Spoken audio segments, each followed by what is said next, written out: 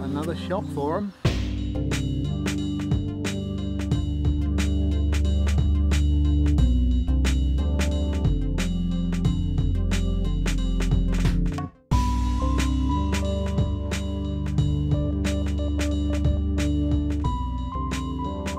Ball below feet.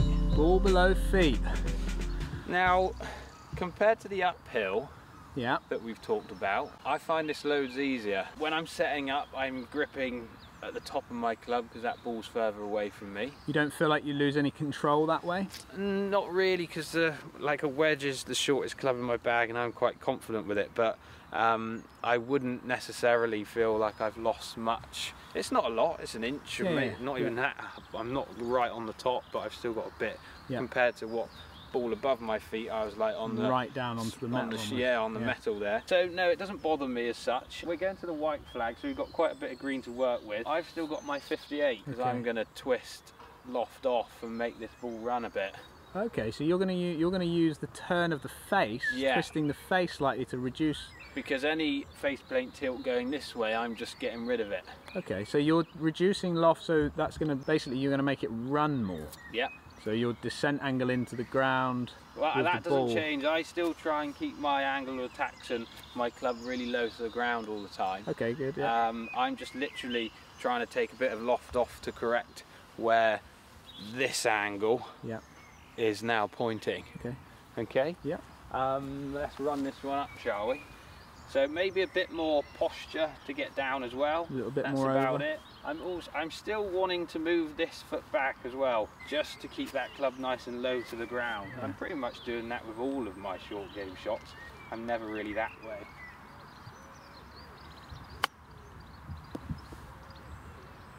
So I'll beat that down. Oh my word. Beat that. Could win the series for you, that shot. You've got two clubs here. I have. Shall I? What are you doing? Shall I have a chat about them? So, I carry a 60. Yeah. And I carry a 56. Yeah.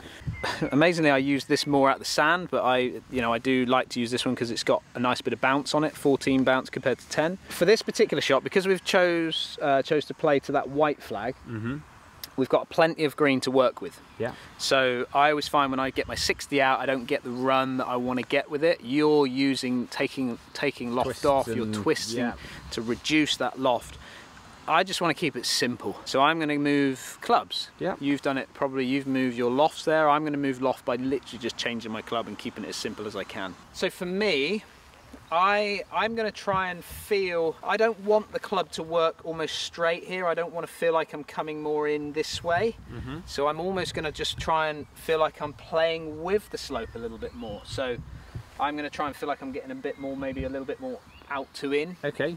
And almost allow that face plane tilt that we've talked about before to feel like as it's tilting up, I feel like the ball's going to pop off to the right a fraction. So just by me counteracting that by swinging just a fraction left, it's not a big shot, but it should just balance it out for me. Like you, I just feel like obviously the slope is pulling me towards the ball a little bit. Yeah. So I just kind of take a little bit of flex out of the knees and then I tilt a fraction more. So I don't kind of squat. I see a lot of players kind of wanting to squat into the shot here. Yeah. I just feel that doesn't give me the room with my arms or hands. And that's probably where I'm dropping my foot back a little more. You're giving yourself give me that space. Yeah. So I'm feeling like flex out of the knees, getting a bit more over the ball. With all of the shots around the green, I'm generally trying to get my sternum over the top of the ball, and then I'm just trying to keep it really, really simple, straight back, straight through on this sort of path, following my line of my feet. Try and get inside you. Oh, it's left, and it's short. Short. That's another Still a decent shot. That is a decent shot, but you know, we are up against Magic Man.